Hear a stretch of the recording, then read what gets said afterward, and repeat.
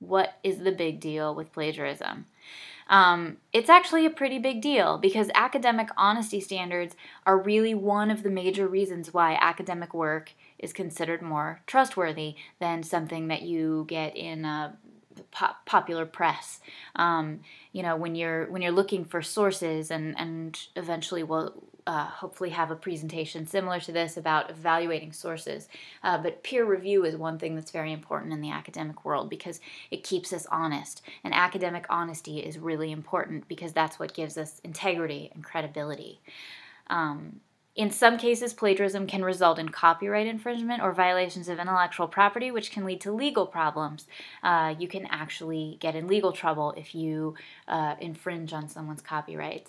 You may work on something in college and not realize that it's going to be a big deal later on, that someone might actually use this because you're doing academic work, and that means something. So we need to uphold that standard.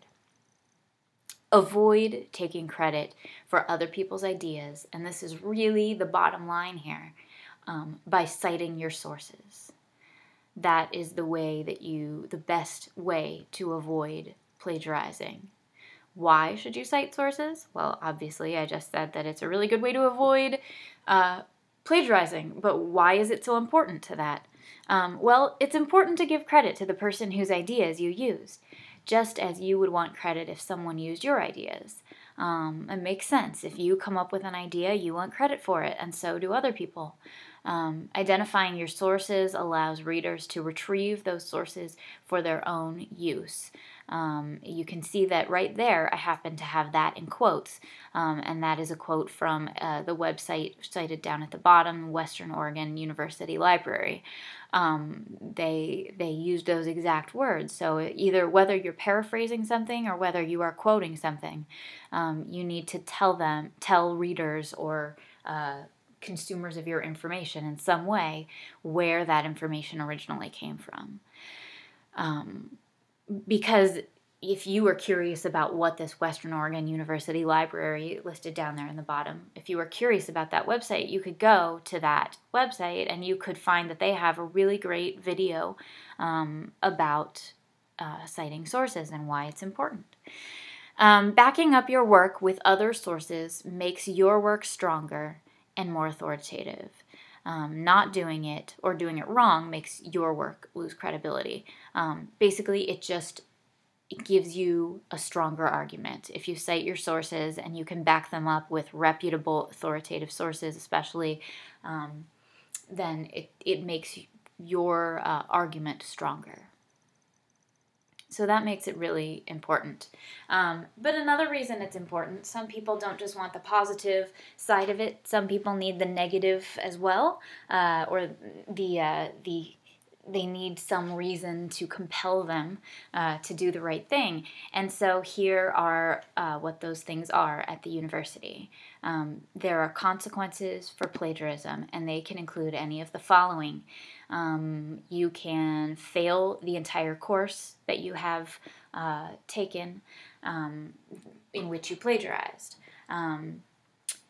And that is the punishment for the first offense. And if you have other offenses, then it can extend beyond that to removal from honors programs, dismissal from your major, dismissal from your school or college, and expulsion from the university is the big one. You can actually get kicked out of the school for plagiarizing.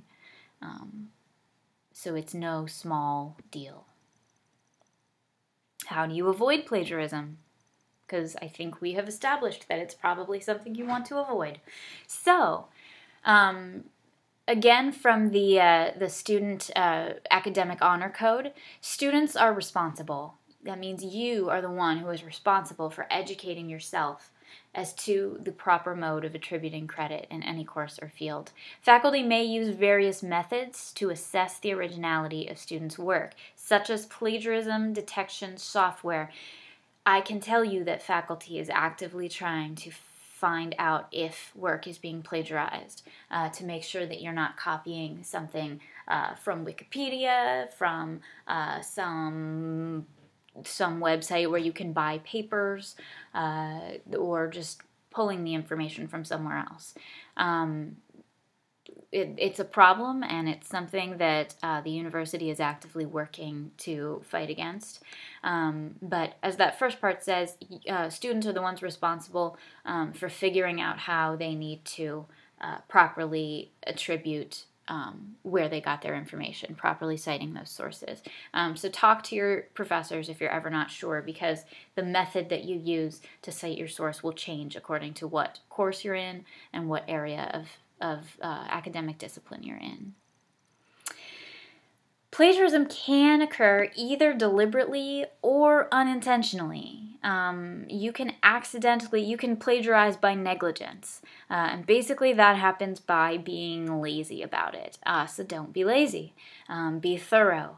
Be thorough about your research. Be thorough about when you're reading along. Don't wait until you've finished your paper to try and pull together your bibliography, because you may have returned some books to the library already. You may not have bookmarked all your sites. So it's really a good idea to keep track of those things as you go along. Keep good track of all sources you use while you're researching. Use note cards or a citation management software like RefWorks or EasyBib to keep track of the quotations and ideas that you are using, whether you're quoting them or paraphrasing them. Keep track of that so you don't accidentally think you're paraphrasing when you're actually quoting. Keep good track of all these things, because that can help you avoid accidentally plagiarizing in addition to doing it deliberately. If you're not sure, always err on the side of caution. If you're not sure something is plagiarism, always play it safe. Always cite your sources. If you're not sure if something is your idea or if it's someone else's, try and see if you can find out where you might have gotten it from and cite a source there. There's more information about citation styles, the specifics, at one of our libguides, universityofdayton.edu, libguides.udayton.edu/citing sources, and that can give you a whole lot more information about the details of citing sources. So, back to our examples in the beginning. Are these people committing plagiarism? Let's revisit and see. So first we had Megan, of course. Megan summarized a chapter from her psychology textbook in the introduction to her psychology research paper, but doesn't cite the source since it is the class textbook. What do you think? Is it plagiarism? Is it not plagiarism? Is it maybe plagiarism? The answer is it's plagiarism.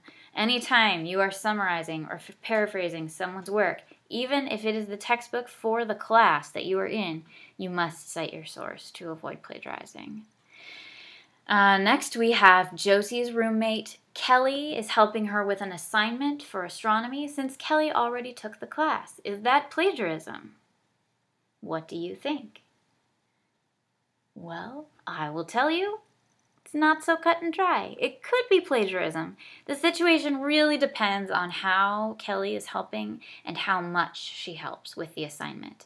Getting some help from a friend is probably not plagiarism. But it could be if Josie references any of Kelly's work. She needs to cite Kelly as a source to avoid plagiarizing. Of course, if she was planning on citing Kelly as a source, she'd probably benefit more from finding a more authoritative source than Kelly, her roommate. But, you know, if that's what she's going to do, play it safe and cite that source.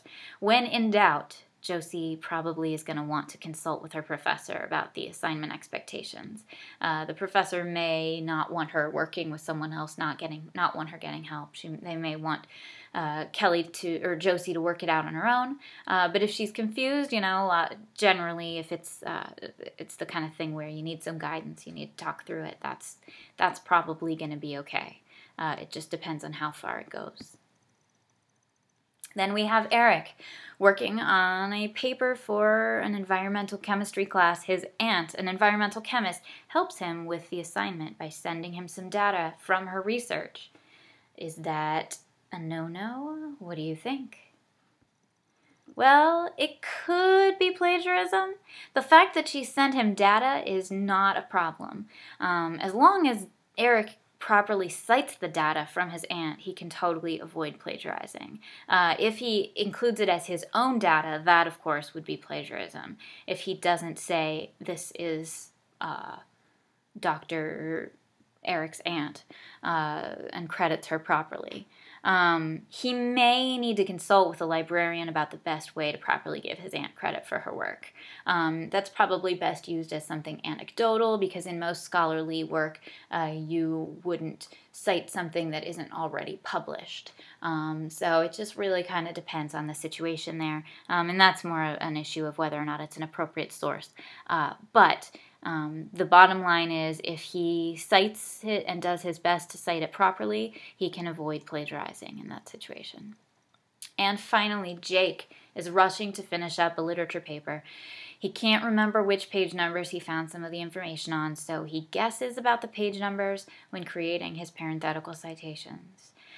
Hopefully you're going to get this one, because this one is flat out plagiarism. Jake is falsifying his citations so that they do not point to where he actually got his information. If somebody wanted to find where he found that information, they look to that page, they're not going to find what he used, what he quoted or paraphrased there. Everybody makes mistakes, and you're not probably going to get a failing grade just because you put the wrong page number down in an instance or two. But citing page numbers that just regularly don't relate to the content would be pretty difficult for Jake to explain and justify, so he would not probably get away with that. And so that is a great overview of how you can avoid plagiarism. The bottom line there, the most important thing to remember is cite your sources. You can always, always, always talk to your professor about how they prefer sources be cited, what sort of citation style, and always feel comfortable coming to the library and talking to any of the librarians there who are happy to help you figure out the good guides for citing sources, figure out particularities of certain odd, awkward sources that you're not sure how to fit into your citation style. And thanks very much for listening. On one final note, the only thing I have left is I would be amiss if I didn't include my references here, my bibliography for where I did research to put together this presentation. So some of these sources might also be helpful for you. Please feel free to refer to any of these URLs, and thank you so much.